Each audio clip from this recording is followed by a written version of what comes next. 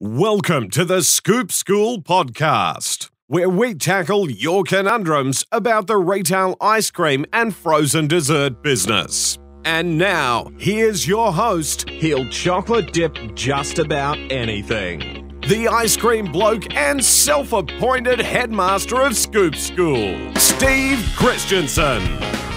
G'day ice cream lovers, thanks for tuning into the podcast. Really nice to have you here. Again, hit subscribe. It's not going to hurt you, it doesn't even cost anything. Just hit subscribe and every day you'll get this ice cream goodness in your inbox. Hey, what wouldn't be better than us sharing 3 to 5 minutes every morning to brighten up your day? Do want to thank our episode sponsor, which is Lloyd's of Pennsylvania. Barry and Andy Jones, love the Joneses. I've even met the whole family, and even the whole family are as nice as Barry and Andy. Great people. They know how to make some great ice cream mix. So whether you are after soft serve, gelato, premium ice cream, custard, they know frozen custard like the back of their hands, talk to Barry and Andy Jones, lloydsofpa.com, L-L-O-Y-D-S, lloydsofpa.com. Thank you for your episode sponsorship. Now, I do want to talk in this particular video. We've been speaking in the last couple of videos about the process of your menu boards, what works, what doesn't, sectionizing, all that kind of thing. And when you get to the point where you've got some great looking images, you've got some products on the menu board that you really feel comfortable with and you're getting good feedback with, it's important to be able to take that up to the next level. And what we did in all of our stores was once we developed the process, once we had the photographs done and they were all up on the menu board, we had what we called Mr. C's TV. Now, our concept was called Mr. C's Frozen Custard or Mr. C's Ice Cream Emporium, depending on which country you came and visited us in. And we would have these images that we basically paid a photographer to come in and take. We had these images blown up, high resolution, on a 42-inch big screen TV on the wall, and it would cycle through these images with some sayings that would basically prompt people to buy. It was almost like a table tent sitting at the table. You know, you kind of sit at a restaurant, you've got the table tent or the things that suggest, but this was a 42-inch one on the wall. So either while you were sitting in our ice cream shop or whether you were kind of standing in line waiting, there was this big screen TV on the wall that basically just had a flash drive or a thumb drive placed into the port, which cycled through a PowerPoint presentation on a closed loop. And we had about 30 or 40 different slides, some of which were customer oriented, some of which were product oriented. So for example, one of the first slides was two huge pictures of our waffle cones, and in the middle, all we had the saying was the cone of silence. And that would cycle through. And then we would have another one go through, which was an image of our banana split. Huge, big banana split. Again, high resolution, professional quality photograph up on there with the saying, too good to split. And that was up there for 3 to 5 seconds. Then we'd have another image come up. A lot of them was maybe our take-home pints. Take home a pint today with images of our pints there.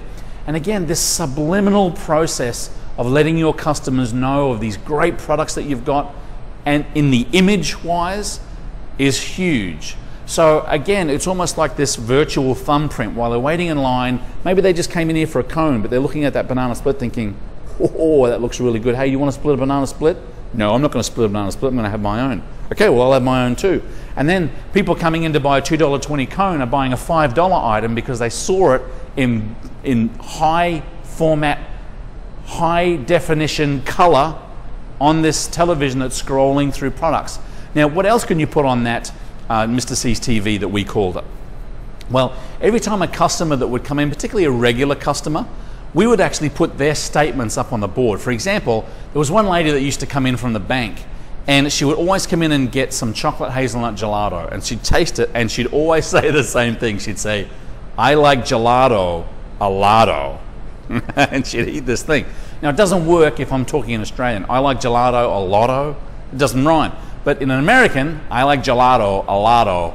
So we put that on the board. We put it, used to call them Mr. C's quotable quotes or customers' quotable quotes. And it was, I like gelato a lotto, and it was Shirley Smith, US Bank. Again, when Shirley comes in and sees that up on the board, hey, that's really cool. Now you might want to put Shirley Smith, you might want to put S. Smith to make sure that their anonymity stays the same. Maybe Shirley doesn't want her husband to know that she's coming in every day getting a chocolate hazelnut gelato. I don't know what Shirley's relationship's like. I'll leave that to her. So there's a lot of different things you can put on there. We used to update it with different events. So at the time we're filming this, Halloween's coming up. So we would put a promotional thing up there saying, hey, kids get a free cone when they come in costume. So all of these things are rotating through on this big screen TV. I don't have to have anyone clicking it there. I've previously formatted it.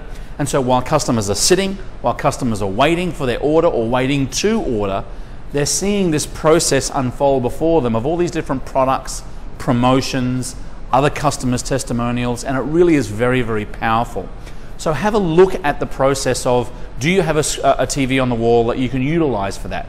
I'm telling you what, a 42-inch TV in the United States now can be anywhere between 180 and 250 bucks. So you don't need a huge kind of one of the high-end brands. Put one up there, make sure it's got a USB port in it, and just basically plug that USB or the flash drive in and just get a PowerPoint presentation that you can easily do up on the thing. Now, I'm going to have a link to the PowerPoint presentation that we used on our show notes here. So you can scroll down, click on that link. It'll take you to our scoopschool.online toolbox, and then you'll be able to download that just for an example. So have a look at your own Mr. C's TV. It might be Bob's Ice Cream TV, or it might be whoever's TV.